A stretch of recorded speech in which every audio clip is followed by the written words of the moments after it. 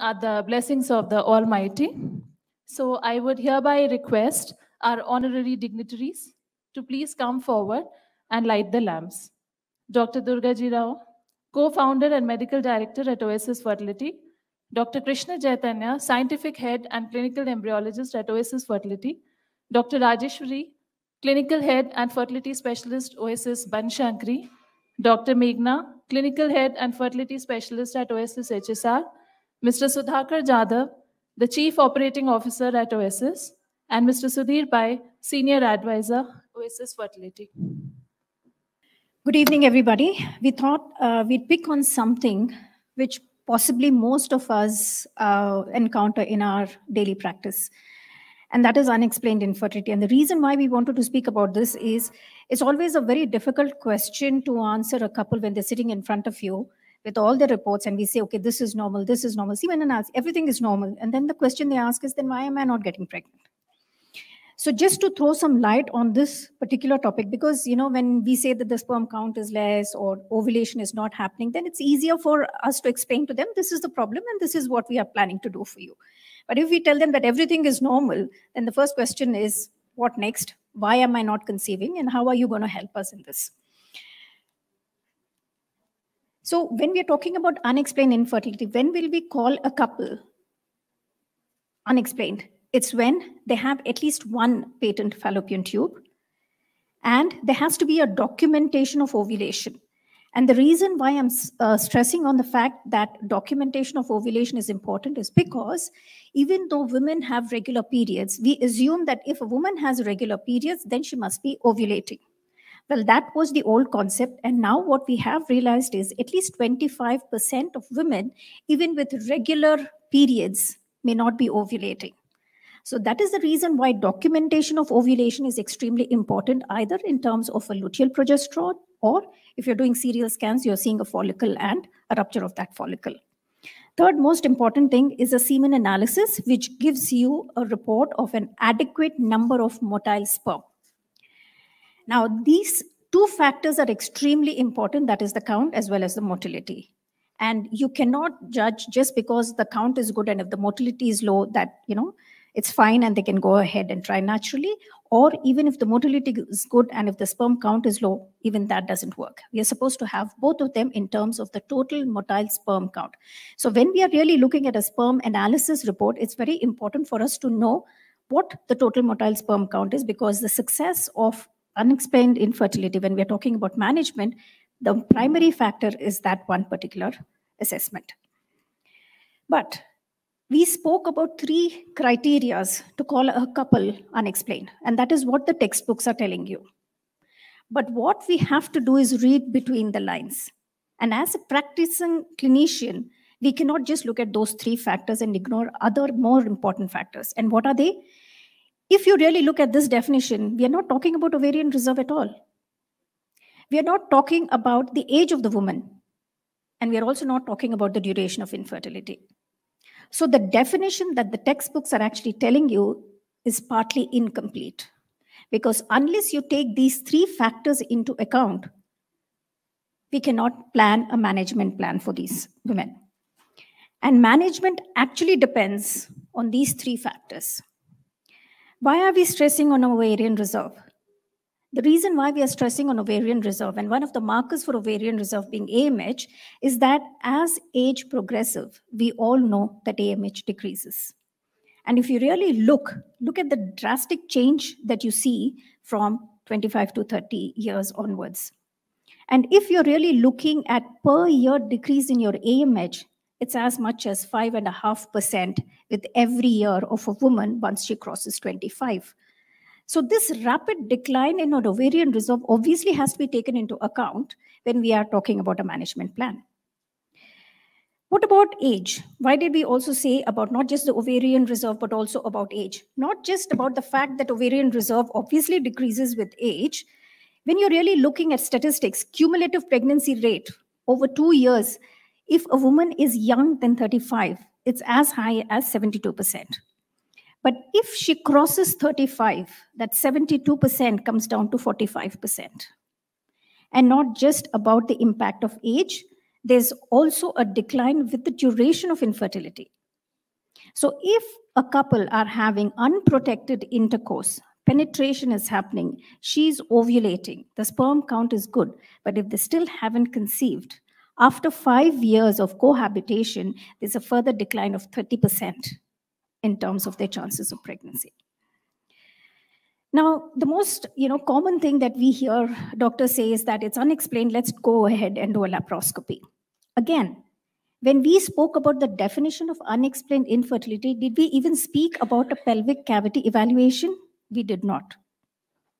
So in the absence of any evidence of tubal or other pelvic pathology, now, how did you assess tubal patency? We look at less invasive investigations like HSG or SIS. Therefore, laparoscopy is actually not warranted in the diagnostic workup of infertility. So this is one point which we need to stress is there is no reason for us to go directly for a laparoscopy even without looking at the management of a unexplained infertility.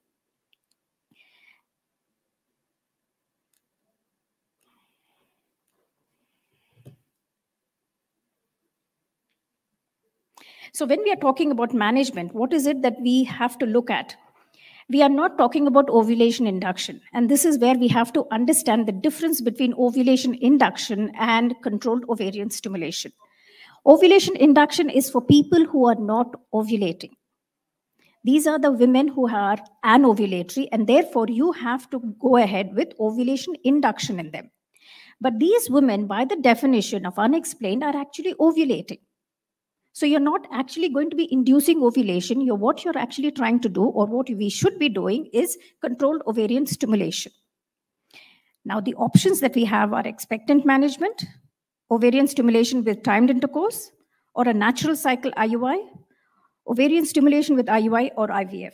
Now, let's look at the differences between these management.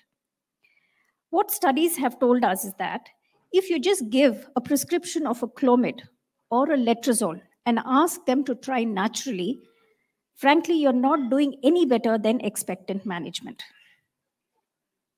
So when we are talking about unexplained infertility, unless there's particular reason, you rather not give them Clomid or letrozole, but ask them to try naturally, expectantly for a few months. What do we mean by expectant management? We all know that our lifestyles are obviously hugely impactful. Prolonged sitting for the people who are in the IT sector, our sleeping timings and postures, tight underwears, saunas, hot tub use, extended periods of driving, occupational exposure, all of these are actually contributing to subfertility as we know it. And that is the reason why the number of couples with subfertility is also increasing. And if you really look at this particular slide, which tells you about the impact of the different lifestyle factors, obesity, it increases your time to conception by 2-fold. Underweight, it has more impact, and that is 4-fold in terms of time to conception. Smoking, your risk is increased by 60% of infertility. Alcohol, it's also increased by 60%, but alcohol, we are not asking them to become teetotalers. Smoking, completely stop. There is no question about, one cigarette a day or anything. It has to completely stop. Even passive smoking, as we know it, has an impact on fertility. When we are talking about alcohol, at least 1 or 2 units a week is still permissible. When we're talking about caffeine, now this is, again, a lot of rejoinders and a lot of, discussion on this. But as we know it, 2 cups of coffee in a day is still permissible, but not more than that. Obviously, any drug usage is not to be encouraged, and our exposure to toxins or solvents increases your fertility by 40%. So the first step that we have to tell a couple is obviously the weight. And what we are saying is even 5 to 10% of reduction in your weight. We don't have to bring them from a BMI of 35 down to 28. Even a 5 to 10% of weight loss is enough to actually improve their chances of fertility, and it improves your hyperandrogenism, insulin resistance, and various other hormonal imbalances. So now, since we have decided that, if you have given them expectant management and after a period of 6 months or 1 year of expectant management, they come back to you, still not pregnant, that's when you have to go towards the concept of ovarian stimulation.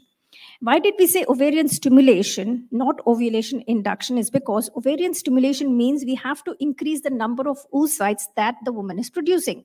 She's producing one anyway without any of our help. So you giving her drugs and making her produce that same one follicle is not going to increase her chances. So you have to plan your management in such a way, your stimulation protocols in such a way that she increases more than one oocyte or releases more than one oocyte during your treatment cycle. And that way you're also correcting any kind of subtle ovulatory dysfunction, which sometimes can be connoted to clomiphene. We're also trying to improve implantation through hormonal effects on the endometrium. Now, why did we go directly for ovarian stimulation? Why did we say, why don't you try IUI, natural IUI or Clomid IUI? The reason is because even if you are doing expectant management or you're giving Clomid or you're doing just IUI, if you really look, the live birth rates remain the same. So if you do nothing, or if you give Clomid, or if you do a natural cycle IUI, the success rates remain the same. In fact, we're making them spend more money than actually increasing their chances. So ovarian stimulation plus IUI is therefore better than either ovarian stimulation only or a natural cycle IUI. So bottom line, you have to combine the two, ovarian stimulation plus IUI, to get a better chance of pregnancy. Now, here are certain figures. If you give Clomid and you do IUI, 3 cycles, the chances are 31% against an expectant management of 9%. Clomid or letrozole gives you the same success rate when combined with IUI. But if you were to use gonadotropins for your IUI, you're actually making it 32% versus Clomid IUI. So if we were to compare Clomid letrozole versus gonadotropin only IUI, gonadotropin IUI is much better. But let's look at the negatives as well. Everything positive also has a certain negative. Well, the advantages of gonadotropins is obviously, like we said, the highly efficient. Ovulation rate is more than 95% per cycle, and conception rate is 20 to 30% per ovulatory cycle. But the limitations here are obviously, with gonadotropins come multiple follicles, therefore you have a higher chance of multiple pregnancy. Twins are 25%, thankfully higher order than twins is much lesser at 5%. But another risk, and frankly, when we're talking about fertility treatments, we have to remember that the woman is coming to us absolutely healthy. You should not bring her down to a position in which you are making her ill because of your treatments. And the risks of fertility treatments as of now is OHSS. The second thing is obviously multiple pregnancy. For us, multiple pregnancy is still a failure of fertility treatments. We intend to send home a woman healthy with one healthy child. So OHSS is a risk with gonadotropins, which we have to take care of. And obviously, when we are giving gonadotropins, we have to be very careful in terms of the monitoring so that we don't overdo it and cause risk of OHSS. And obviously, expensive as well. Now, the concept of tubal flushing, olden days, all our professors used to say, do HSG, this woman will conceive within 2 or 3 months. Why? They used to say that because any HSG that used to use lipiodol or oil contrast media that actually enhanced the chances of pregnancy, ovulation, and implantation. And in fact, we have come a full circle. And in recent times, we have also heard the same thing, that studies have been done in which if you flush the whole uterine cavity and the tubes with all contrast media, you tend to have better pregnancy rates with an IUI than without, or even a water contrast medium. But the only problem with all contrast medium is that once you open a bottle, which costs around 30,000 rupees, once you open a bottle, you cannot use it beyond that day. And you'll have to line up women, all in one day, at least 5 or 6 to utilize that 30,000 rupees bottle. So that is not something which the radiologists are really very keen on doing. Now, again, like we said about the oil contrast media, there have also been studies which have said that forget oil contrast media, because there's also the concern of oil granulomas if you have a bit of the oil contrast in a peritoneum. Then they looked at different agents, and what they found is that even a little flush of lidocaine the most commonly used anesthetic, if you do a flush even with lidocaine, there is a small, and we are very careful in saying that it's non-significant, but there's a slight higher chance in terms of pregnancy with it. Now, we also spoke about the fact that we are looking at ovarian stimulation and not ovulation induction. Ovarian stimulation being that we want more than one follicle. Now, this actually describes why we are aiming for that. If you have only one follicle, your chances are similar to a natural chance, which is 5.7%. If you have 2 follicles developing, your chances increase to 13.6%. If you have 3 follicles, there's a slightly higher chance of 16. But if you go beyond 4, again, you notice that the chances are falling. In fact, we should not look at anything beyond 3. 3 should be the cutoff. Anything beyond 3 means that we have to cancel the cycle and advise the woman not to have intercourse or definitely not go for IUI. Now, the stimulation protocol, as we have seen, and this is just another reminder, is a natural cycle IUI doesn't give you better chance than an expectant management, which is between 3 to 5%. If you add Clomid and you do IUI, it's around 10%. If you add gonadotropins to Clomid, it's around 13%. But if you add somewhere in terms of just a purely gonadotropic IUI, your chances reach almost 20%. Now, another question which always confounds everybody is, when should we do IUI? There are certain people who do IUI when the follicle is ruptured. They first confirm whether the follicle has ruptured and then do IUI.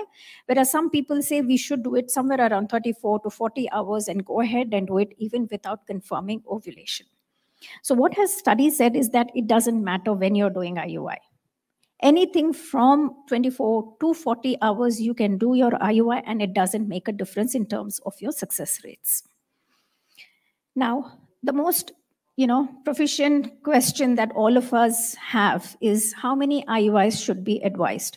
Because what normally tends to happen with these fertility couples is they'll go to one doc, they will get 2 or 3 cycles done, doesn't work, they go to the next neighbor, they go there and they start afresh. Some people are very honest and tell you that they've had treatment. Some people may not be honest and not tell you about the treatment. So the second doc again restarts the whole cycle again, makes them do another 2-3 cycles. And this process goes on and on and on. And sometimes as fertility specialists, even we feel that, oh, she's only 26, only 27. Let's do 2 more. Maybe, this time it'll click. So we also get greedy, because we don't want to increase, obviously, the cost of the treatments for them. And they themselves feel that, try to do it in something that is much more manageable in terms of finances. So we get lured by this concept and we keep doing treatments, but ultimately we are not doing them any favors. And when you really look at this, your chances of pregnancy with IUI increases up till 3 cycles, up till 4 cycles, and after that it plateaus. Therefore, going anywhere beyond 4 cycles has to be questioned.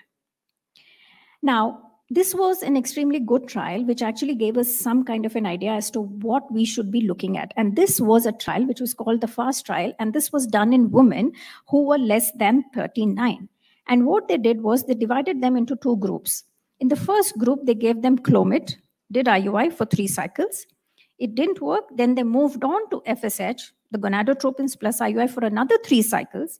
And if they didn't conceive after 6 months, then they moved them to IVF. This group versus another group in which Clomid IUI, they did 3 cycles, they didn't conceive, they directly took them to IVF. So in the first one, they waited for 6 months before they took them to IVF. In the second one, they waited for 3 months before they took them to IVF. The time to pregnancy, if you really look, was 11 months, which is almost a year, versus 8 months. And when they found and they looked at the economic possibilities of both of these options, they found that after 3 cycles of IUI with just Clomid, which is obviously a cheaper treatment than gonadotropins, if they didn't conceive, going straight for IVF, in fact, made your whole treatment, time to pregnancy, and the effort it took you to conceive much cheaper. This was a trial. Now, that was somebody who was younger than 39. What do we do when we have older women? Somebody who's more than 38 years. Here they found that when you're looking at the cumulative pregnancy rates per couple, the first 2 cycles of IUI, which is either with Clomid or with gonadotropins or immediate IVF, if you look at this older group, They found that whether you did Clomid or gonadotropin IUI, your success rate was only somewhere close to around 15 to 20%. But you have actually went up to 50% if you went directly with IVF. Now, another question that, obviously couples ask us is, you have given us medication, you have seen that we have ovulated, you say that the sperm count and the motility was fine, you did the insemination, we followed all the instructions, but we still haven't conceived. That's an extremely common question that we have. So we have to now tell them that there are quite a few unknowns in IUI. What are the unknowns?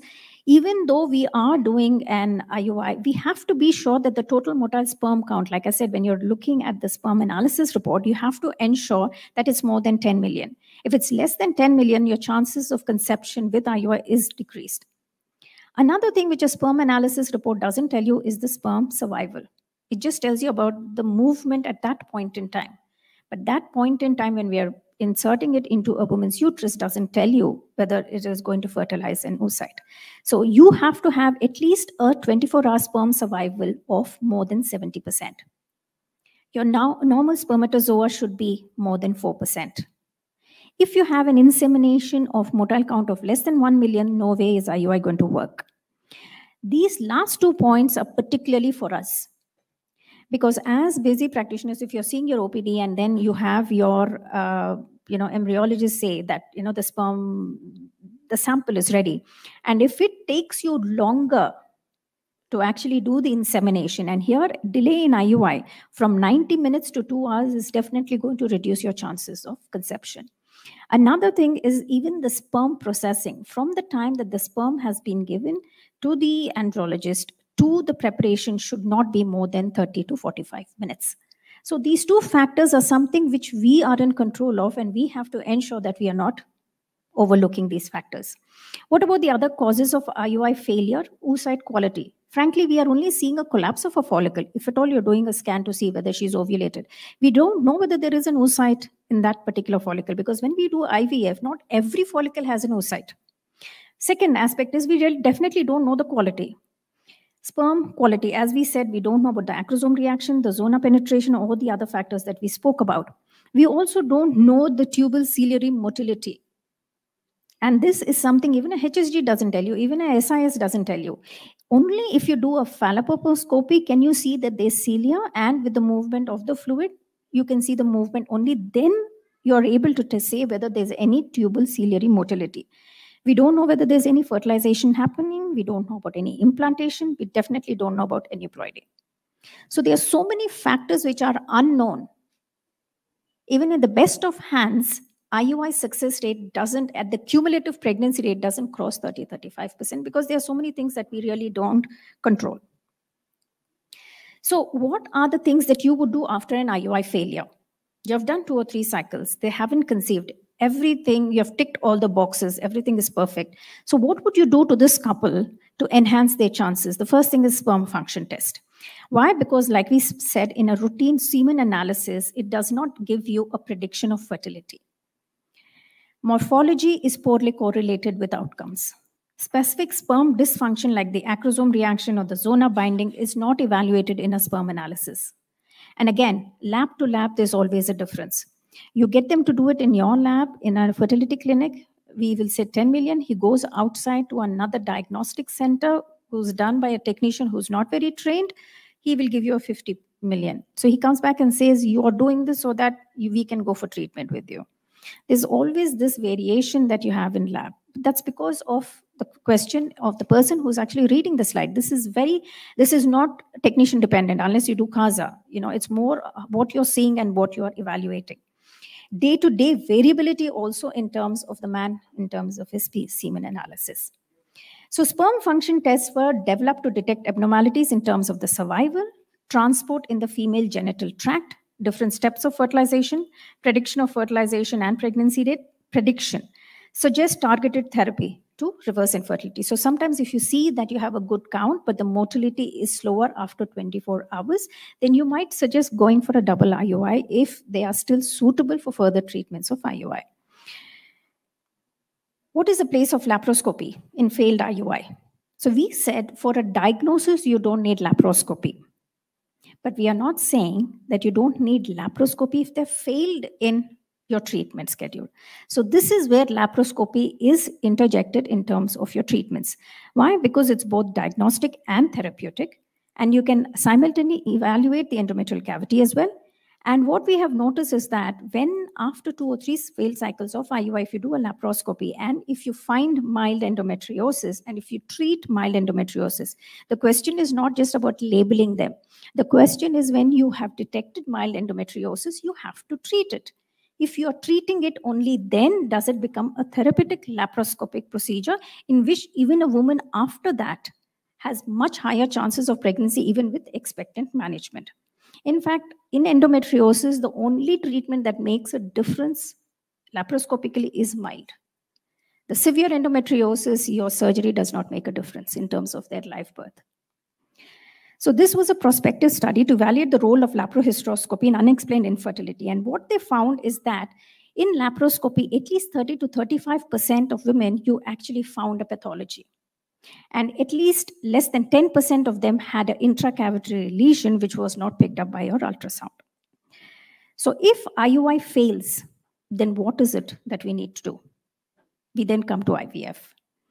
In IVF, why is it that we as a developing nation, I'm not talking about the European countries in which women try 2 years, they don't conceive, they're taken straight for an IVF because the government pays for it, and for them, it is much cheaper to do an IVF than to do IUIs.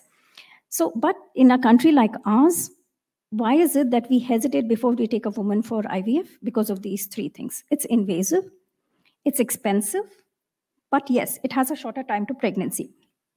You won't have diabetics. I mean, a diabetic keeps injecting herself 2-3 times in a day for the rest of her life. But you tell the fertility patients, you need injections for 2 weeks. You will not see them for 2 years. Just the concept of injecting themselves for just 2 weeks is something that they find very daunting. What about IVF, or should we do ICSI for unexplained? Well, there is no difference in terms of clinical pregnancy rates or live birth rates when you're comparing conventional IVF to ICSI in these couples with unexplained. But before you take them for IVF, there are a few prerequisites that have to be fulfilled. That is, you have to assess the uterine cavity. It doesn't matter, you don't have to do a hysteroscopy. A good 3D ultrasound, SIS, is enough for you to give an impression of your uterine cavity. You have to reassess the hormonal imbalance in these people. There are quite a few times in which people are hypothyroid or hyperprolactinemia before we even realize and we take them for IVF. There has to be an accurate evaluation of ovarian reserve. Why ovarian reserve at this point is because your whole management and your protocol depends on an ovarian reserve. We have algorithms which actually tells us what kind of medication or what is the dose of medication based on their ovarian reserve. So don't look at an ovarian reserve investigation or a test that was done 6 months earlier. You have to do a current ovarian reserve assessment when you're taking them for IVF. Obviously, a sperm function test. And to date, we have certain information which say that treating a woman or an infertile couple, both man and woman, with antioxidant might improve their chances in terms of their fertilizing and the quality of the gametes. So the point is not directly go for IVF, because IVF, we have to understand that you are giving the best shot. You have been given one opportunity. IVF is not something that we should keep asking them to do over and over again. The first IVF that you do for a woman has to be the best IVF. It's like laparoscopy. If you're going ahead with laparoscopy, you have to come out completing the procedure. So when you are going for an IVF, your first concept has to be, how do I improve the oocyte quality? How do I improve the sperm quality? What do I have to anticipate so that I can give her the best outcome in the first cycle itself? What do we do when it comes to the oocyte or the sperm? All that we have left now is, lifestyle management, the things that we spoke about earlier, and putting them on antioxidants. Should we anticipate failed fertilization? In unexplained, probably it is slightly higher than a normal couple, but then it still doesn't say that you have to directly go for ICSI, but that has to be kept in mind. Why is IVF or ICSI diagnostic and therapeutic? Because we have said there are quite a few unknowns when we are looking at IUI. How does IVF help us? Well, it helps you assess the oocyte, the sperm, and the embryos, which we weren't able to do in IUI. It overcomes the cervical factor abnormality. It also interaction defects between the sperm and egg is counteracted. And the sperm and egg transport defects, when we were talking about the tubal motility, everything is actually taken care in IVF. And for fertilization failure, we have the treatment of ICSI. And we can also detect the cleavage abnormalities of embryos. But even if we tell a couple, IUI didn't work, go for IVF, the next question is, okay, then I'm guaranteed to go home with a baby? Your answer is still no. So even though IVF is doing all of this for you, what is it that IVF is not helping you with? And that is implantation. Even if you are optimizing the oocyte, the sperm, you're helping the fertilization, you're ensuring that you're giving them the best incubator for them to grow in, develop in, you get a blastocyst, you put it back in. Are you ensured? Are you absolutely sure that the woman will conceive? The answer is still no. So what do you do when you have a woman who's 33 years of age or less than that with a good reserve and a normal semen analysis? Now this one actually defines unexplained. So here we have taken the age, we have ensured that she has a good reserve, we have ensured that they have a normal semen parameters, then we will go for timed intercourse. If she still hasn't conceived, then we'll do a tubal assessment and then go for an IUI. IUI for a young woman, we can go up to 3 to 6 cycles, but after 2 cycles of failed IUI, provided you have ensured that she's got at least 2 follicles ovulation and the total motile sperm count is good and at least 1 patent tube is there and you haven't managed to get her pregnant after 2 cycles, that's when laparoscopy can be considered.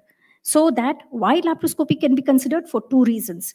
2 reasons being you will treat mild endometriosis and you'll also look for any kind of adhesions which could be a reason for the sperm not to mate.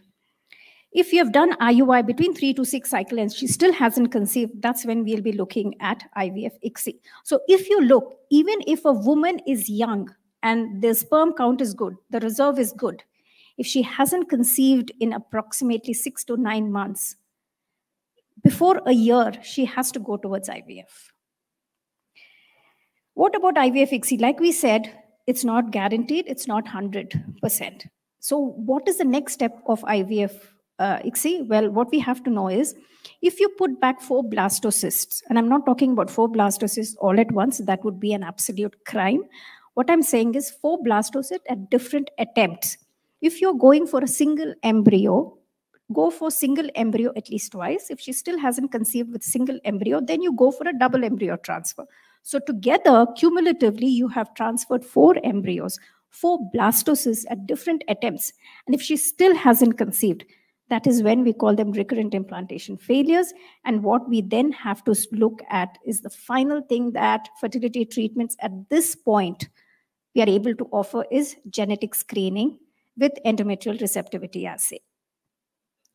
Should we go through this algorithm, the chances of a woman going home with a baby, and I'm not talking about clinical pregnancy, I'm not talking about just seeing 2 lines on a strip, a woman going home with a baby, the chances are approximately 60 to 70%. Again, even with the best advancements in fertility practice as of now, as you can see, we still haven't reached the 100% mark. What if you have a woman who's much older, who's got a borderline or a poor ovarian reserve, or who's got borderline or poor sperm parameters? Well, again, if they've had absolutely no prior treatments and the duration of infertility is less, please don't forget about the duration of infertility also. So if the duration of infertility is less, but there are certain concerns when we are talking about the sperm or the ovarian reserve, please limit the number of IUIs to just 2 to 3. If she doesn't conceive, that's when we'll go towards IVF. But if they've had earlier fertility treatments, this couple who we are looking at a borderline or a poor reserve with either sperm or oocyte, if they have had earlier fertility treatments, you will not continue with further cycles of IUI, you'll go directly for IVF. And again, like we said, they've gone for IVF, but they still haven't conceived after cumulative 4 blastocyst transfers. then it is PGTA or ERA.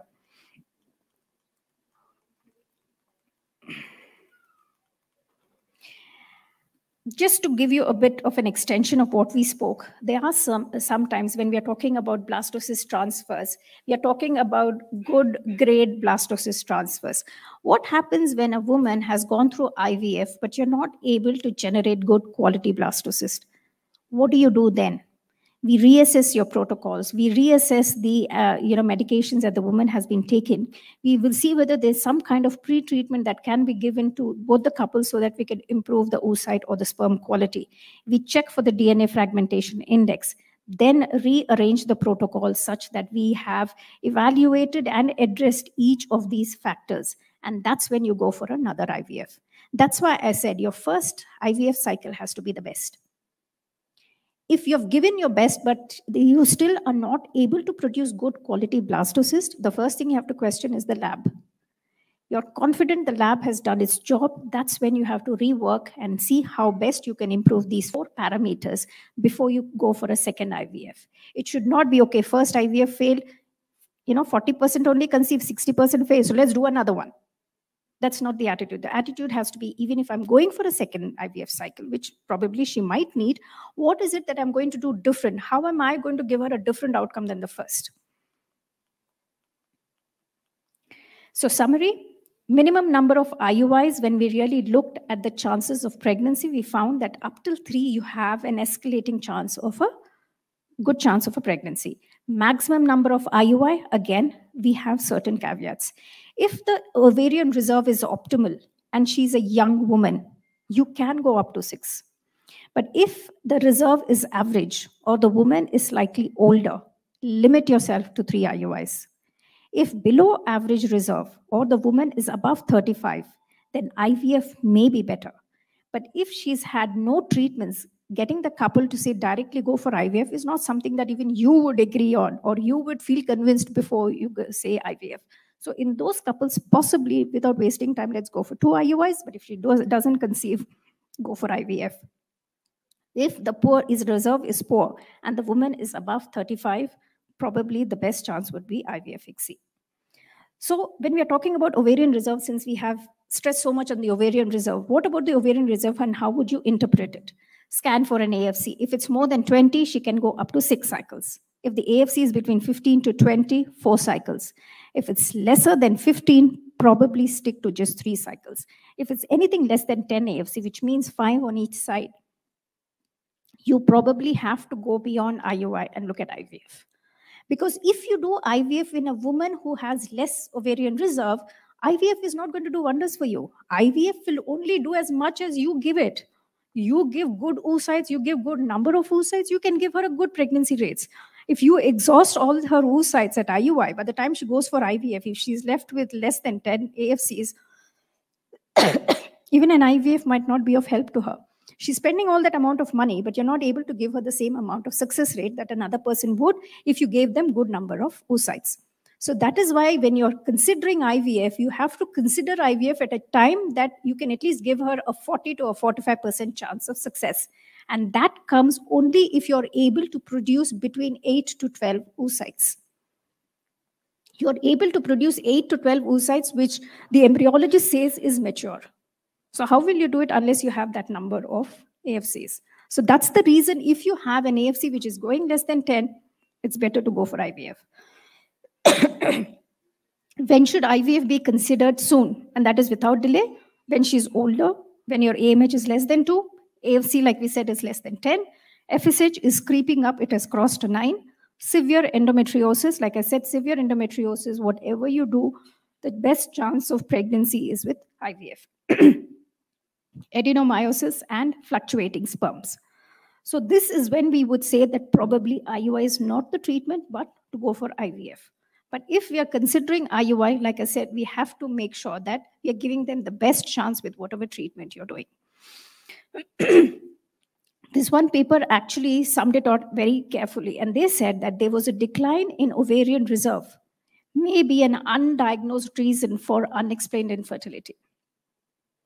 So when a woman comes back and say everything is fine with me, and you do ovarian reserve tests and you realize that she has got borderline or a reduced reserve, that itself could be a reason for her unexplained infertility.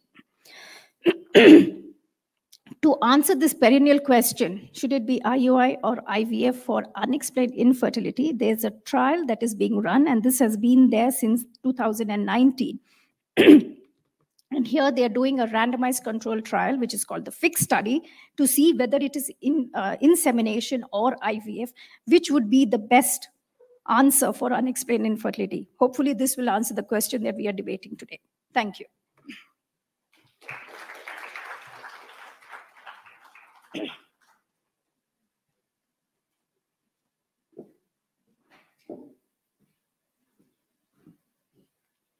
Thank you for such an informative session, ma'am. Now is the time for a panel discussion on some of the challenging case scenarios we encounter in our daily practice. I would like to request our respected panelists to kindly come up on stage. Dr. Durga ma'am, Dr. Krishna Chaitanya, Scientific Head at Oasis Fertility, Dr. Purnima Jayadev, Senior Specialist at Sir C.V. Raman General Hospital, and Dr. Meghna, Clinical Head at Oasis Fertility HSR. The session will be moderated by Dr. Rajeshwari, Clinical Head and Fertility Specialist, Oasis Banashankari.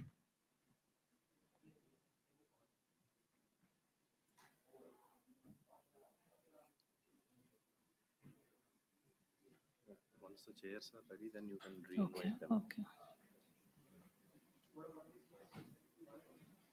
This one, no?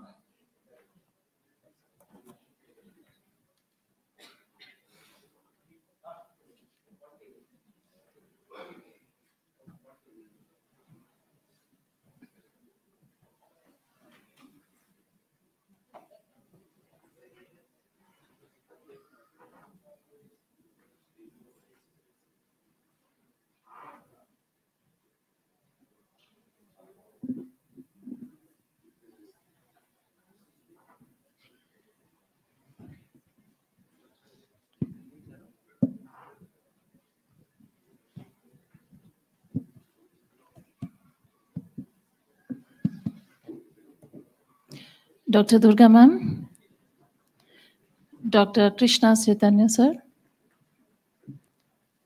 Dr. Purnima Jayadev, and Dr. Meghna Nyapati. Over to you, ma'am, Rajeshwari ma'am.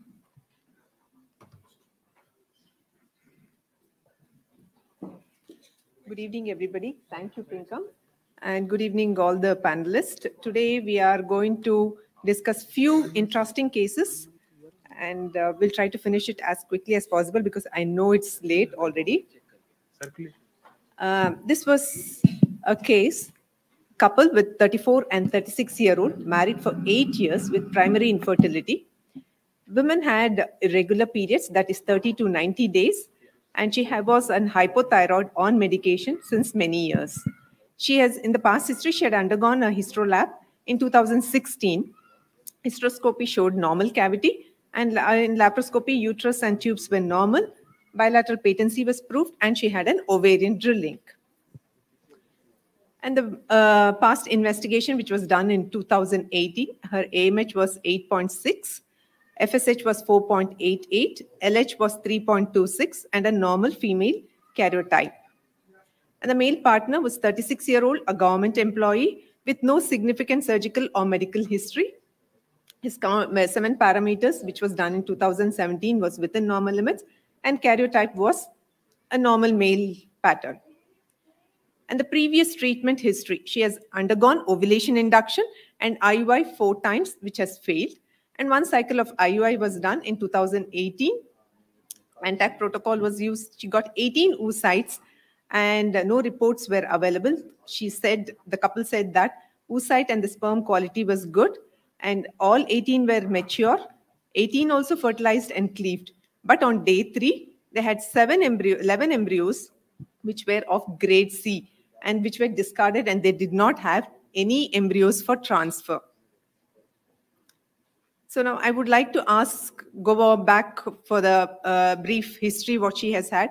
How many of you here, audience, would agree that lapo-ovarian drilling to be done? Ma'am, Purnima, what do you say? What is the role of lapo-ovarian drilling?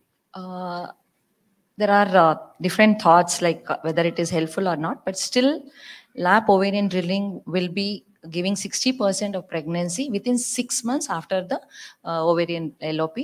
But the thing is, when we do lap ovarian drilling, it should be not more than 4 to 10, maximum should be 4 to 10 punctures. And it will definitely, it depends on the AMH also. It should be very high when we do lab drilling, and when the normal medical line of treatment has failed, then we will do lab.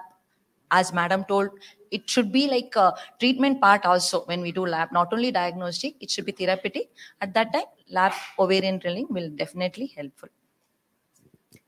Usually lab ovarian drilling is considered when they have medical treatment, as she told, CC resistance, and they do not want to take gonadotrophins, or they are staying far off and they cannot come for monitoring. These are the kind of people whom we can offer lap ovarian drilling. And also, if they are undergoing laparoscopy for any other problems, that time we can offer them lap ovarian drilling. But we should keep it in mind that because we not only have gynecologists here, we have other people as well in the audience. I would like to say it should not be more than 4 punctures on each ovary for 4 seconds and 40 watts. That's something which we have to keep in mind. Dr. Meghna, subclinical hypothyroid, what is the impact on the fertility? Because she's known hypothyroid since many years. So what would be the impact on the fertility? Certainly in this case, since she is a known hypothyroid, she's already on medication. But in case we have a case of subclinical hypothyroidism, then it is prudent to treat her for the subclinical hypothyroidism, because we have seen that it can have an effect from the stage of folliculogenesis to the neurocognitive development in the developing fetus. True. So according to the ASRM criteria and also according to the American Thyroid Society, treating subclinical hypothyroidism has benefit in the fertility aspect. Yes, thank you.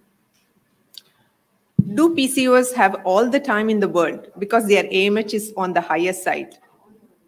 Is more the better? Durga ma'am, what is your thoughts on this? Definitely more is better, but it doesn't mean that they have all the time in the world. In fact, yes, we know that PCO women, their menopause is also slightly delayed, and they still have estrogen in the system for much longer than what another woman who does not have PCO have. But when we are talking about treatment, obviously she's anovulatory, so we are giving her ovulatory drugs. And as of now, the recommendation is even if you're giving Clomid, you should not be going beyond a year. So how many times and how much of a treatment can you give a woman just because she's young or she has good number of follicles? So again, I think even in this respect, even if she has a good AMH, the dictum still remains the same. If you have done 6 cycles of timed ovulation induction in these women with timed intercourse, following it up with another 4 to 6 cycles of IUI, if they haven't conceived it within a year, I think it's prudent to go to IVF, because you really don't want to keep giving them medications and then them landing up in borderline ovarian tumors, which is a known risk, as we know. Yes, thank you. The course in the OSS investigation, when she came to us in March, FSH was 5.57, LH was 8.46, AMH was 5.14, TSH was 8.72, prolactin was within normal limit, and her AFCs were 8 to 10 on either sides. And she was treated for the thyroid, and the male partner was asked to do semen analysis. Since he was from out of Bangalore, he wanted to do it outside, and we insisted that do it in one of the IVF labs. So he had got a CASA. According to CASA, the count was 97.5 million per ml. Motility was 44.19% progressive, 6% normal forms. And when we asked him to get a DFI done because of the previous experience what they had got, it was 48%. So going back to the CASA, I would like to ask Krishna sir, what would he comment on the CASA? Well, no, automation is what we are wanting in the field of ART. I think we're all talking about artificial intelligence, and CASA is a right move, but I think it's too early to say that it's going to replace a manual assessment, because there are quite a few pitfalls with CASA. The idea behind it is wonderful, but it's operative dependent. It's not as automated as we probably do a CBP, where you just put the blood and you're getting an automated hemogram printed. That's not how a CASA works. You have to manually load it and do a little manual assessment, and then see whether you're going to accept it or not. And a lot of round cells and debris can sometimes give a false result. And we've seen that the error rates are quite high. So I think the idea is nice, but I think yet to be standardized. So should we be referring everybody for a CASA and not a manual assessment? I think there is very less evidence to say that. Thank you, sir. That's what, as sir told, we still need manpower for the initial assessment, and all the round forms and round cells and the dead sperm also can be counted and get a false or error can be there. That is what we found in our case as well when we went forward for an IVF. What is the effect of high DFI in infertility? Dr. Meghna? There are a lot of times when we have done a normal semen analysis and found that everything is fine, but still the patient has not conceived, which could be the cases in this patient also, because during the previous IVF cycle also, probably high DFI could be one of the reasons for low quality embryos. So the DFI, there are various reasons why the DFI is on the higher side, and many times when a semen analysis is done and we see that the normal forms are on the lower side, we have to think that probably this is a couple where DFI could be on the higher side, and we need to check for that. And DFI, probably, yes, it might not give us very low quality embryos, but it does have an effect by giving biochemical pregnancies, or early pregnancy losses are one of the effects what we see in a couple where the male partner has high DFI. High DFI, when do you consider when you have when the age is high, smoker, or he's taking certain medication, chemotherapy, all these cases, we should consider unexplained infertility when it has not happened, as ma'am told. DFI should be considered to do. And just to add on there, yes, there's a lot of evidence to say that if your DNA is fragmented, it can affect the reproductive outcomes. But what we also need to understand is we cannot routinely do a DFI with every semen analysis. We do see a lot of times that the first time the man's gone to get his semen analysis, and over enthusiastically we've got a DNA fragmentation test done. There are quite a bit, negative or pitfalls about this test, how we interpret and how we manage. Yes, there is a role for specific indications, but will every couple walking to the ART clinics, should we be offering a DNA testing? The answer is no. I think we really need to be very careful whom we offer, because I think it's still experimental. There isn't a consensus to say that everything is around the DNA fragmentation index. Yes, sir. And the cost also is very high, and the patient will run away from you if you go on asking for everybody. Your next question, how do we go about managing a high DFI? We honestly do not have the right answer at this point in time. I think we broadly categorize them into either treat the man or treat the sperm. That's the broad two categories. So treating the man, you look for the underlying cause, uncontrolled diabetes, lifestyle factors, chronic smoking, alcohol, or obesity. Varicocele, which is, clinically palpable. These are the few things which we say are underlying causes, which are increasing the oxidative stress and thereby DNA fragmentation. So it's always worthwhile to take a proper history and involve the man also, rather than just taking the semen sample. So that's one way of handling the man when there's raised DNA fragmentation. The other thing that people have tried and experimented is to do a testicular sperm aspiration. All of us have learned in our medical school days that when there's azoospermia, we do a testicular sperm aspiration, surgically retrieved testicular sperm. But this is another newer indication that researchers have been trying. You're going to the testes and you're directly retrieving the sperms. You're not letting the sperm undergo the whole side effects of oxidative stress. So that's shown to be beneficial, but is it really going to impact the outcomes?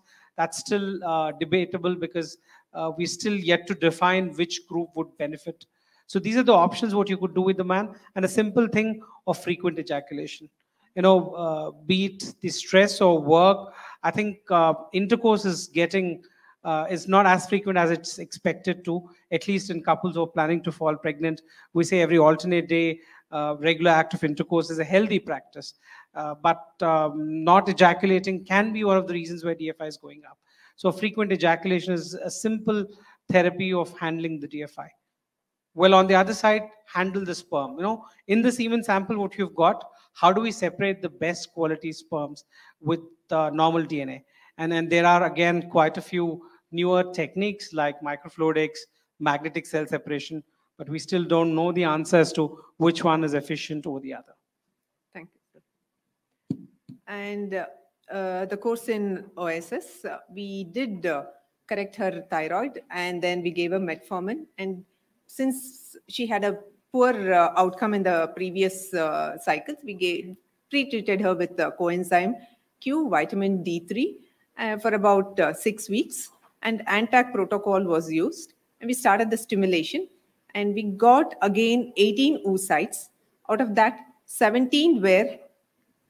Sorry.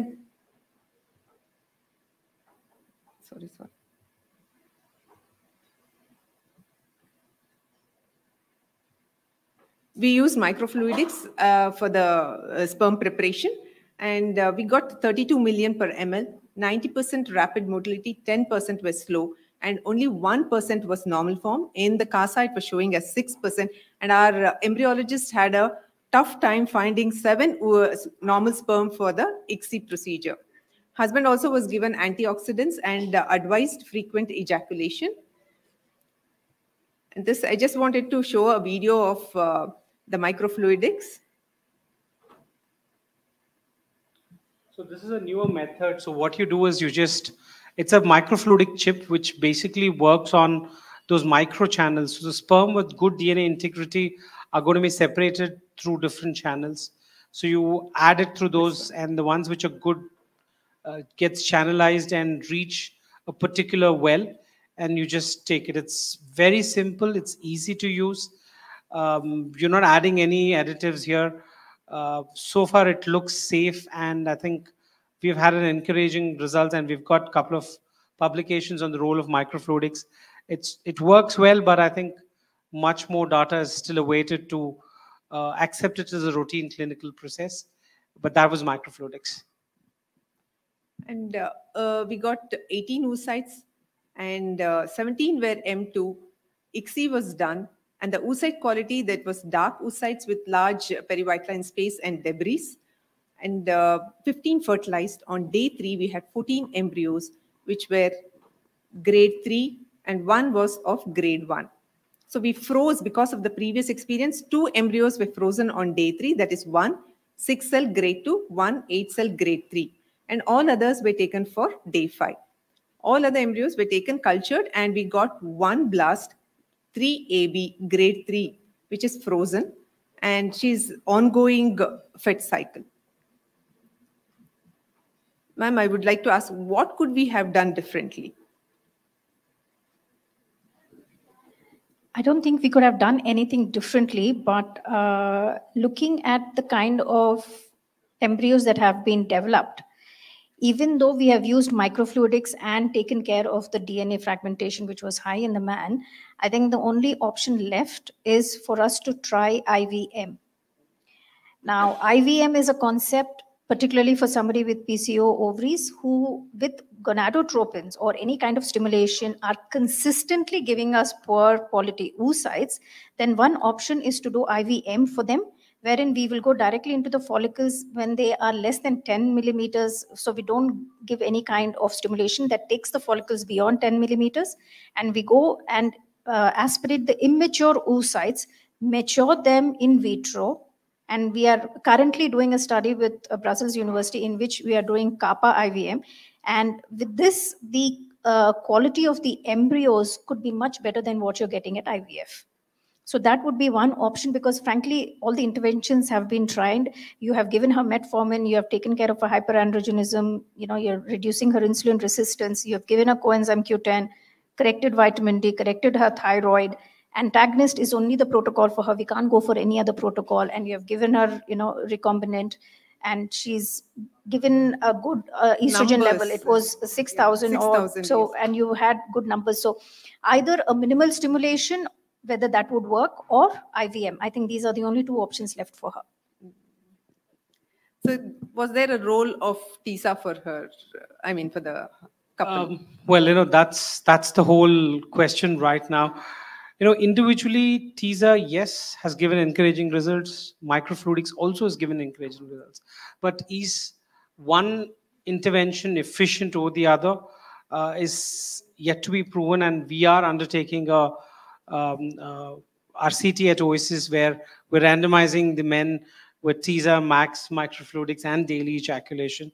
And we're yet to see what the outcome at the end of the study would be. Since you've already, there has to be a way of handling the sperm's DNA, and we've done microfluidics. So I don't think we have deprived the patient of an ideal or an optimal management there. And daily ejaculation also was advised. Is a part of it. So it's all about, when we had a failed cycle and we're going to the next, we have to ensure that we've given them some kind of intervention where we've got the best gamete quality, and microfluidics is a decent way of doing it. So we've done our best there. Thank you, sir. So to take home message from this case is, it is not the quantity, but it is the quality that matters. Be cautious before offering lap ovarian drilling. Consider checking DFI in case of unexplained infertility, recurrent implantation failure, recurrent pregnancy loss, smokers. Male parameters to be monitored more closely. Going to the second case, this was a couple who was married for 7 years. The lady was 33 years and she had a regular cycles, known hypothyroid, was on medication, and she had a first pregnancy which was spontaneous 6 years back. She had twins, male and a female. So male child was with her, and the female she had given for adoption to her brother. And the male child which was with her, due to some infection or something, baby had fever and died 2 years at the age of 2 years. She had undergone lap sterilization soon after the delivery, and she underwent recanalization as well 4 years after 4 years back. And when HSG was done, both the tubes were not patent, or there was no patency post-surgery. Investigations, which was done in November 2021, FSH was 9.22, LH was 5.5, thyroid was 0.6 normal limit, prolactin was normal. And male partner, he was a 37-year-old severe oats with varicocele. Spelling mistakes, excuse me. And semen analysis showed that, had shown 1 million sperm per ml, 1% progressive motility, 1% normal form, normal male karyotype.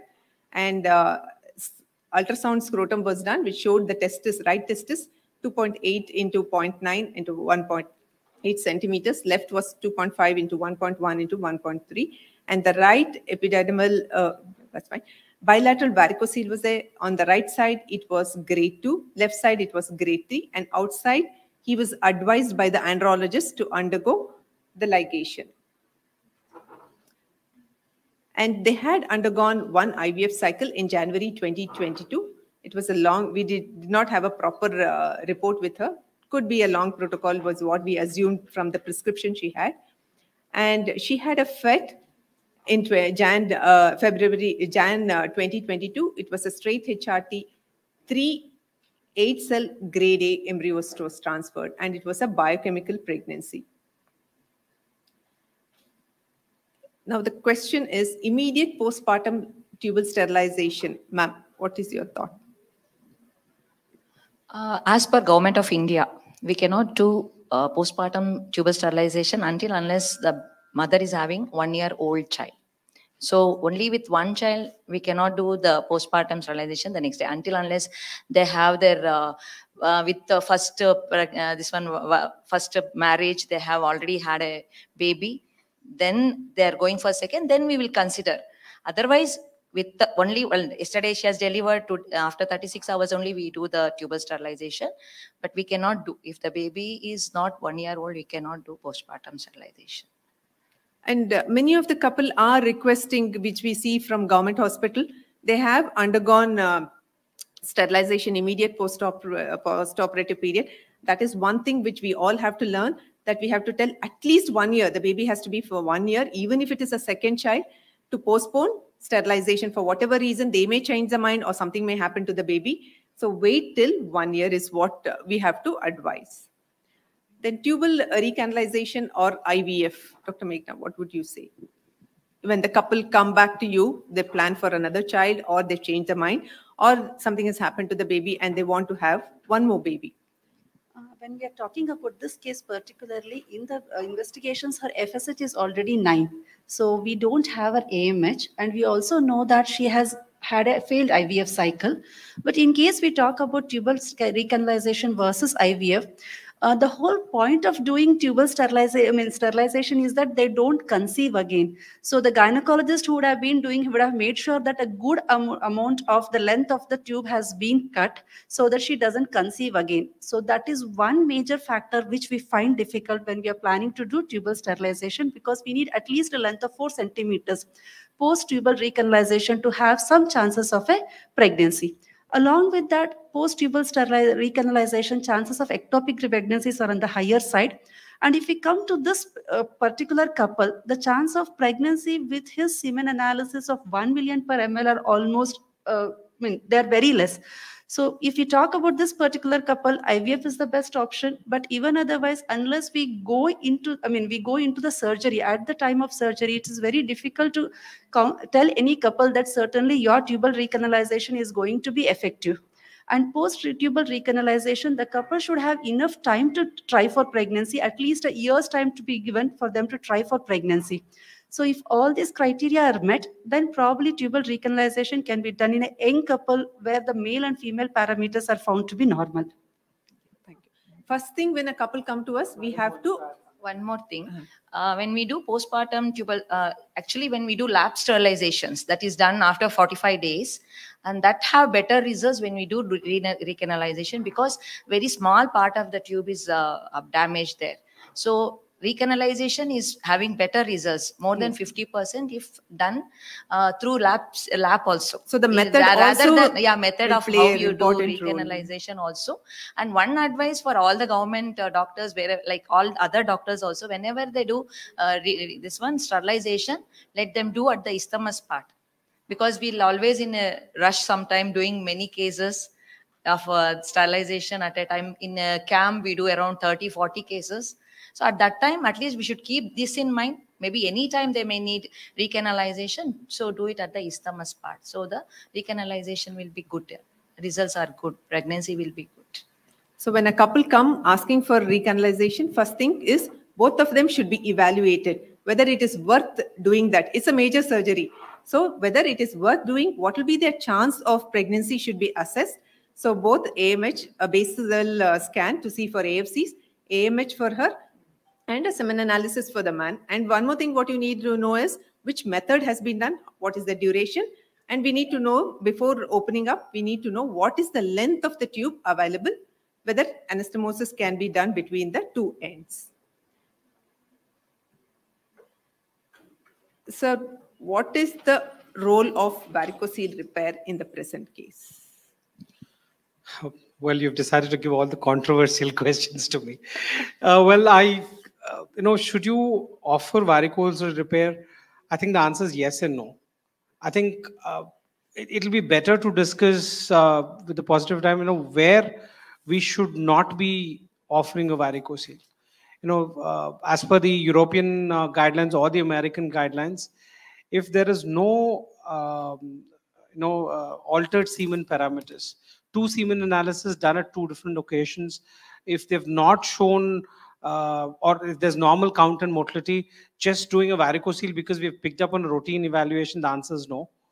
If there is a known female factor where IVF is inevitable, in this case where I think the tubes were still not patent, so the option was only IVF. So doing a varicocele might not have improved the outcome. Isolated teratozospermia. There's so many times where we rush and do a varicocele repair. Again, that might not be the ideal situation. These things to be kept in the mind. Again, you will have to go case by case as to what the couple needs and the other indications.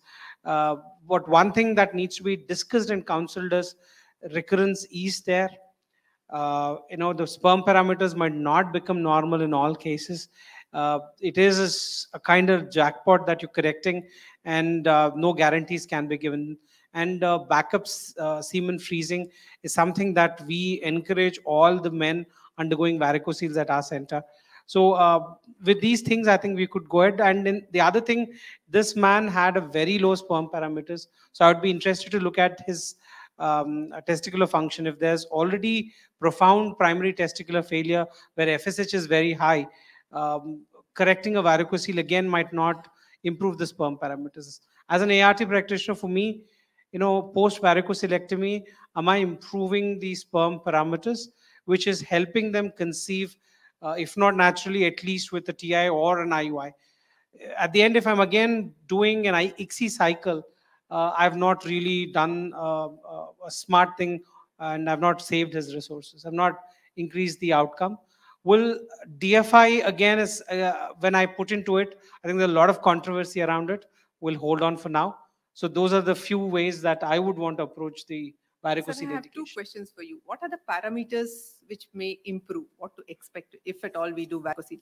Leave alone this case. Count and motility and the DFI. 3 things that are shown to improve, and of course the pregnancy outcome. I think what's ultimately important for the patient is what is the chance of falling pregnant, and even till today there isn't a consensus which can give us some kind of a figure saying that there'll be a 30, 60, 80% improvement. So you will have to individualize, you'll have to counsel and help the patient understand, give them the options, and let the patient make the decision. Well, then we shouldn't be the people forcing on a varicocele repair for them. And one more thing, many of them may be having in the audience that doubt. At what count will you say, no, we cannot do a DFI for this? All right, anything less than 5 million sperm count, doing a DNA assessment, it's not that we can't do it, the assessment can go wrong. Of the different methods available for testing, which is the tunnel assay and the COMET or a sperm chromatin structural assay, you will have to count at least 5,000 cells for you to have a sensitivity and specificity that's acceptable. So when the counts are going lesser than 5 millions, you might not have 5,000 cells available for counting. So that is where the error rates could go down. So anything less than 5 million, we would not want to send for a DFI testing. Since you're the only andrologist here, nobody is going to rescue you, sir. Next 2 questions are for you only.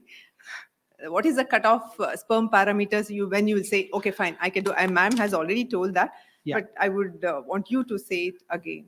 Parameters for an IUI, provided the female parameters are absolutely fine, and only from a male perspective, we want to take a call. We call it as total motile sperm count. So you will have to do a sperm preparation and see what the final pellet you've got. And if that has got cells which are totally motile, 10 million and above, that's probably where the success is plateauing. Anything less might have little issues. There are anecdotal reports which have said 5 million TMSE or 1 million TMSE can give. But by and large, I think 10 million TMSE is accepted for an IUI. For an IVF, a 1 million TMSE is acceptable. And the role of co-treatment. Co-treatment of male. Well, again, the Cochrane review, the last published, also says that it is not going to improve the take-home baby rates, but the level of evidence is low to very low. But the sperm parameters do improve to a certain extent. Clinical pregnancies have shown to be improved by certain papers, but take-home baby is not increased. But considering the lifestyle that's so erratic and so many issues and challenges, giving an antioxidant is something that would be beneficial if not harmful. Only few things to be kept in mind. Please look at the combination of antioxidants that you've got. Having hundreds of them will not work. lycopene, L-carnitine, CoQ, zinc, selenium. 5 of them, we really don't know the clinical dosage, a maximum of 3 months. Putting them for antioxidants for 1 or 2 years is not going to do any benefit. If you've tried them for 3 months, if your count and motility has not improved, provided the patient is with you for 3 months, I think you've done the job and you need to move on. It's time to look at the next step, IU or IVF. So varicocele repair should be taken very cautiously. If the person is having any other problem like pain or something, for that you can do. But if his count is on the lower side, freeze one sample, go ahead with fertility treatment, then you can go for correction. And cutoff parameters, total motile sperm count for an IUI should be about 10 million, and for an IVF, 1 million. And the potential for antioxidants, yes, you can try whatever benefit it can. The Cochrane says take home live birth rate doesn't improve.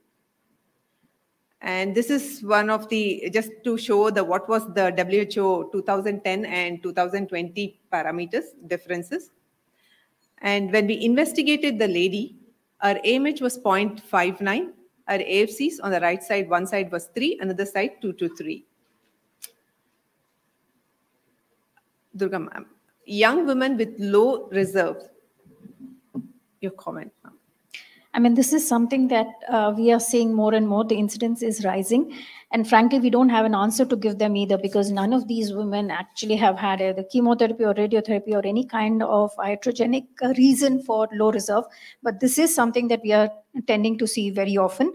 The only thing is we are not currently doing any genetic studies, but probably this is one group in which we could attribute some of their reason for low reserve being a genetic predominance, whether it is, the Fragile X syndrome, or, whether there are any issues with the receptor study. So this is one area in which probably genetics will come into the picture.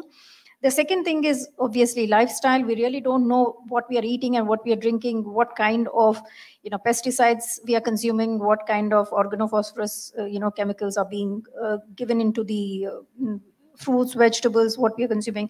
The amount of plastics that have invaded into our drinking water right in front of us. So there are so many reasons why probably we can attribute low reserve to. But none of these are something that we can actually assess, diagnose, and treat. The only thing is advice has to be given to any couple who is trying. They don't have to reach to a fertility specialist before we give them the advice. I think it's all over. We really know what are the kind of, in fact, there's a list of vegetables, that I read wherein it's unlikely to have any pesticides smeared on them. There are certain fruits also in which, it's unlikely, like a watermelon. I don't think people really spray a lot of things on it. So there are certain fruits and vegetables, if you can't buy organic, which obviously is, finance concern also, then you have to really look at how do you get, fruits and vegetables which are not sprayed. And please avoid plastics. And we know that dioxin in plastic causes endometriosis and other concerns. So I think the only thing that a couple who's trying should be told is the man has to be told about all the lifestyle interventions that are required for him. No laptops on your lap, put it on a table, undergarments, hot showers, things like that. Smoking, obviously, weight. There are so many things that have to be corrected from that end. I think so that advice has to be given to the couple, because once they reach this concept of being diagnosed with low reserve, unfortunately, there's very little that we can do for them. Right now, even improving their ovarian reserve, let it be with PRP or stem cells, is still experimental. We still haven't managed to give them a cure yet. But this is something that we are seeing increasingly. And it's becoming a common scenario in our clinics very much now. And I think the first case that you had brought out, which was a PCO woman having ovarian drilling.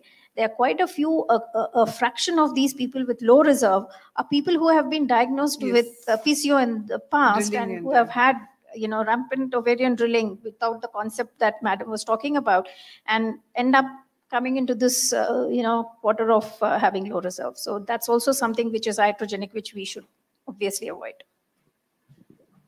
Dr. Meghna, medication for and low ovarian reserve.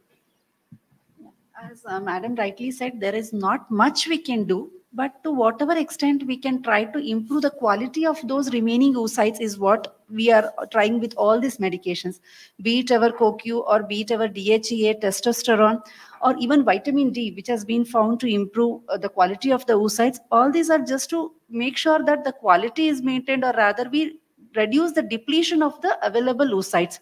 So the options which we have are antioxidants in the form of CoQ, which we give it approximately 600 milligrams per day, DHEA around 75 milligrams per day, vitamin D mostly preferred as a daily dose because we don't want the waxing and waning of the weekly dose, and along with that other antioxidants. These are some of the measures which can be used for low ovarian reserve.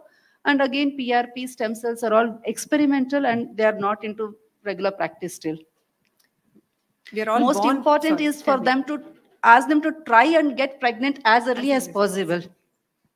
We're all born with a set of oocytes. You know, all of you know that. I don't have to tell that. We only can improve the quality to an extent possible. Purnima ma'am, the role of vitamin D in subfertility? Now there is a lot of articles about this vitamin D.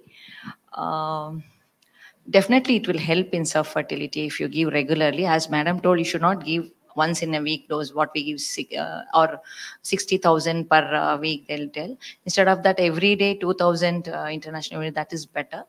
And definitely it will improve the fertility rate. Yes. There are a lot of articles about this where we have seen fertility, so we are using it in our routine practice. It also has, in both sperm parameters, also the vitamin D has shown the effect. If they are low in the vitamin D levels, treating them has been shown the effect. And the course at OSS, we did pre-treatment with CoQ, then vitamin D3, DHEA for a month. And testosterone gel also was given for 21 days. Husband was given antioxidants, and we did an IVF cycle with ANTAC protocol. We gave CC as well, along with HMG, 10-day stimulation. And we did an OPU. We did a trigger with beta HCG, and 35 hours later, we did the OPU. 7 oocytes were expected and 7 obtained. Out of the 7, 6 were M2 mature, 5 fertilized, 5 cleaved, and we got 4 day 5 embryos. That was 2 were 4 AB grade 2, 1 was 4 BB grade 2, 1 3 BB grade 2. She underwent a first cycle with LPDR HRT, and 2 day 5 embryos were transferred with a positive beta HCG.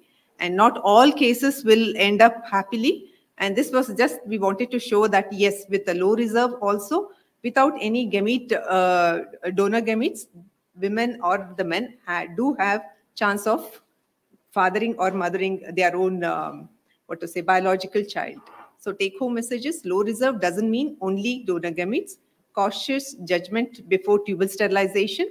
Then adjuvants may have some role in poor responders. It's already 9, going to be close to 10. We have one more case. All of you are ready to sit and hear. Can we go ahead? Shall we go ahead? Okay, we'll do it quickly. The third case was, this was a couple, 27-year-old, and he was 34 years, married for 1 year, came to us with primary infertility. It was a case of endometriosis, and she had regular cycles with dysmenorrhea. She had undergone hysterolap 10 months back outside, and it was shown that uterus was retroverted, fixed, bowel adhesions were there, right tube completely covered, adhesions on the right ovary. That basically to say that it was a grade 4 endometriosis. And there was a large, left ovary had a large chocolate cyst, 6 into 6 centimeters, 2 simple cysts as well, 2 into 3 centimeters. And on CPT, right no spill, left there was spill. Hysteroscopy showed normal cavity, and chocolate cyst and simple cyst excision was done, and patient was advised to try naturally for pregnancy post-surgery. The investigation showed that AMH was 6.79, and male 7 parameters was within normal limits. The question is, do all endometriotic cysts need to be operated? Well, currently the evidence says that not all endometriotic cysts need to be operated because irrespective of the size of the cyst, it doesn't change your take-home baby rates. The only reason why we would consider excision or surgical management is if the woman has pain, if there is any of her symptoms which are prompting relief, that's when we would consider a laparoscopy. Otherwise, the only thing that excision does is reduce her ovarian reserve further than what endometriosis is already doing. So in somebody who's got bilateral cysts and who's got large endometriotic cysts, I think the dictum is to try and conceive as quickly as possible, whether it's, they've tried 1 year, then I think it was very prudent and very smart of her to come after 1 year of trying for fertility treatments, because I think that was the right advice that was given for her. Purnima, excision or drainage, what would you think? Excision is better. Excision is better if she has a good reserve, and recurrence will be less if she has pain. But if her reserve is on the lower side, drainage would be better. Each time, since the endometriosis is a recurrent condition, again and again she may come and we do excision, her reserve may still keep going lower That's down. what we have seen in practice, that people keep on doing surgeries for endometriosis. There is no point, and they'll tell you conceive naturally, but that is actually very wrong. Because with endometriosis, we all know, especially like this, we will advise for IVF. So don't keep on doing surgeries on and off, because as you said, they keep on changing the doctors. They'll go and they're happy that they want to conceive naturally. But in this case, we should be very prudent to tell them that with this endometriosis grade 4, you go for IVF directly rather than changing the doctors. Patient wants to hear what they want. Yes. They're not ready to hear what you're trying to tell. Yes. Dr. Meghna, would you recommend transvaginal aspiration? If yes, when? In this particular case, transvaginal aspiration, anyway, now she doesn't come back with the cyst. So in case we get a patient of grade 4 endometriosis who requires IVF and she still has an endometriotic cyst, and in case we find that that endometriotic cyst is going to come in the way of her follicular aspiration, only then it is required for her to go through transvaginal aspiration, or else we can certainly do the regular stimulation, controlled ovarian stimulation, and then go ahead with the IVF. Because transvaginal aspiration has its own pitfalls in the form of peritonitis, pain, surgery. She has to go through another anesthesia procedure. So these are the pitfalls of transvaginal aspiration. So only if it is coming in the way of our follicular aspiration, we go ahead with it. Durga ma'am, plan of action post endometriotic surgery, try naturally. Again, I think we have to follow the thing, how old she is, what her ovarian reserve is, and what about the sperm parameters. If these three are suggesting, if you have a young woman with still even post-surgery has a good reserve and good sperm parameters, yes, they can still try at least for 6 months. I mean, this is a lady who's got severe endometriosis. And if I'm not mistaken, I think her right tube also was pretty, it's likely that it could have been blocked. So again, the time that is given to them to try naturally possibly has to be, dealt with looking at all of these parameters before we can suggest wait for a year. Pre and post-treatment medication, what would you say? Frankly, it depends on what she's aiming for. Is she aiming for pain control? Is she aiming for fertility? If she's aiming for pain control, that's when medical management comes into the picture. If she's aiming for fertility, there is no role for any kind of medical management. They have to go for fertility treatments if they haven't tried, if they haven't succeeded with natural. And the core set OSS scan showed right side endometrioma 6.8 into 5 centimeters, left side 6.7 into 5.3 centimeters. MRI was done, confirmed. And male partner, 34-year-old, no history of smoking, alcohol, and sperm parameters. Count was good, but motility was 1% rapid, slow was 39%, and normal forms was 2%. And we planned hystrolab, chocolate cyst drainage, or removal, depending on her AMH. If her AMH is low, we said donor to consider donor A, because she had bilateral large endometriomas. If AMH was normal, Selfec and Lupride was to be given, and IVF post-surgery, IVF freeze all, then do downregulation and FET transfer. Hysterolab was planned and we did, and uterus was normal. Bilateral huge endometriotic cysts were there, omental adhesions, colon closely adherent to the left endometrium. Again, basically grade 4. Left partial cystectomy done, left tube, right endometrioma drainage done, right tube also was normal, adhesive lysis done. And she was given leupride injection post-surgery. 3 weeks later, IVF was done. And day 3, there was an endometrioma 3 into 2 centimeters. Her AFCs were 10 to 12 on right side and on 12 on the left side. Stimulation was started with growth hormone, 6 units of growth hormone along with menopause was given. It was an down-regulated cycle. 23 oocytes was retrieved. All 23 were mature. So 23 fertilized. On day 3, she had 11 8-cell grade 1 embryo. Then she had 8 6 to 7-cell grade 1 embryo, 2 6-cell grade 1 embryo, 1 4-cell grade 4 embryo. She got on day 5 4 embryos, and on day 6 2 embryos which were frozen. And we did a down-regulated cycle. 2 leupride was given, and we did a hysteroscopy 21st day after the second one, and 1 week later started the HRT. 2 day 5 embryos were transferred. On the day of the ET, her endometrium was 10.5 and beta HCG came positive, and she had on scan single live intrauterine gestation with a cardiac activity of 173. Take home messages: not all endometriomas need surgical management. Robust post-operative plan of action to be made in moderate and severe endometriotic cysts rather than telling go home and try naturally for 1 year. Cystectomy to be done with caution because AMH level to be evaluated prior to surgery. And some basic tips, just two more slides. A couple to be investigated simultaneously. For a woman on day 3 or day 2 or day 3 is scanned to see for AFCs, hormone analysis to be done, that is thyroid, prolactin, if required AMH as well, and tubal and seminal parameters to be taken, semen analysis to be done. If these two are normal, then a tubal evaluation to be done before going for any type of treatment.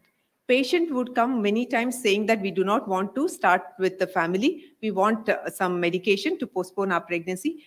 Of late, we are seeing young women with low reserve. So it is very important to do one baseline scan to look for AFC, make sure they have AMH, good reserve, and then advise regarding the contraceptive pill. If it is on the low, we can always counsel them not to go ahead postponing the pregnancy for a longer time.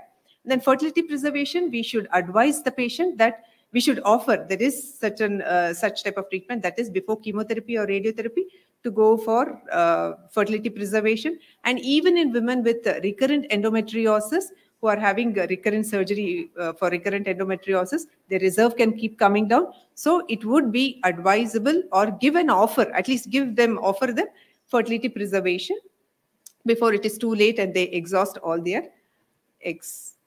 Thank you. Hopefully we gave some message, and you would have, sorted all the clutter what you had in your minds regarding at least few cases, and it will make a difference to your treatment, I hope.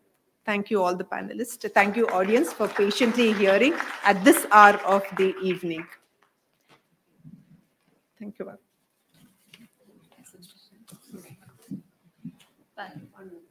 Thank you, panelists, for such an excellent and informative session.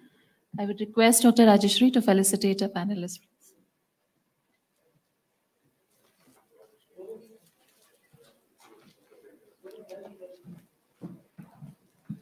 Thank you so much for coming and sharing your thoughts with us.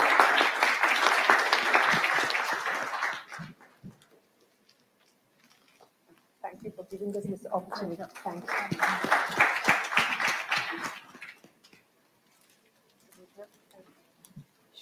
Thank you so much for sharing so much, and you're really giving us a lot of tips, as you always do. We enjoy your classes where you give a lot of information to our practice. Thank you, Dr. Megha. It was very wonderful. I request sir to kindly felicitate Rajeshri. Sir. Thanks for all those controversial questions. We enjoyed it. Thank you so much, sir.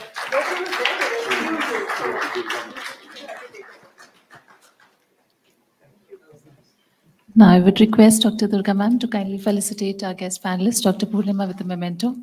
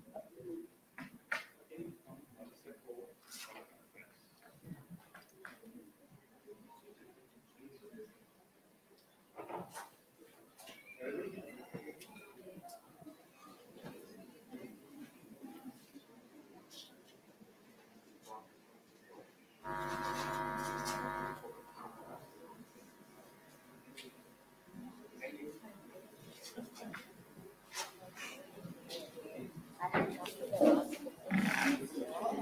I would like to thank each one of you who have made it for the scientific session despite your busy schedule, and also take this opportunity to thank the Hyderabad team who came well in advance to make the preparation and make this scientific session a success.